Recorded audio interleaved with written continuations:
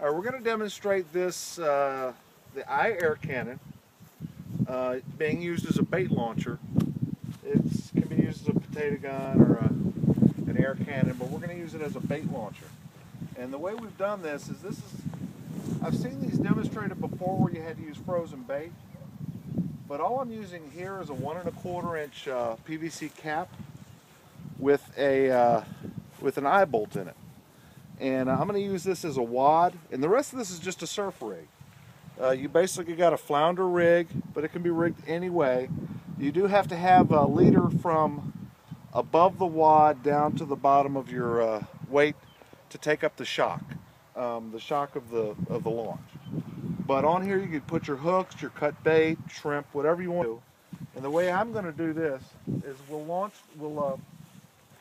I'll insert the wad first. Let a little line out.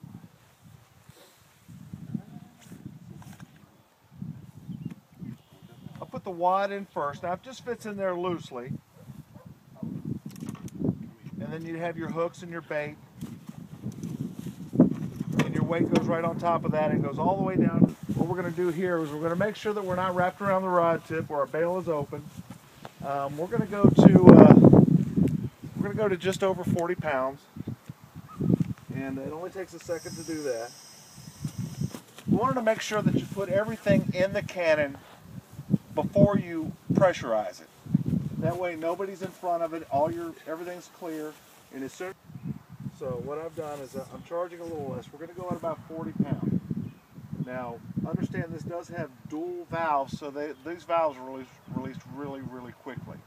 So you can use a lot lower pressure to get an equivalent velocity to some of the machines that use much higher pressure. Let's see what happens. That was absolutely perfect. Yep, at 40. Absolutely perfect. And that was a good 200-yard cast.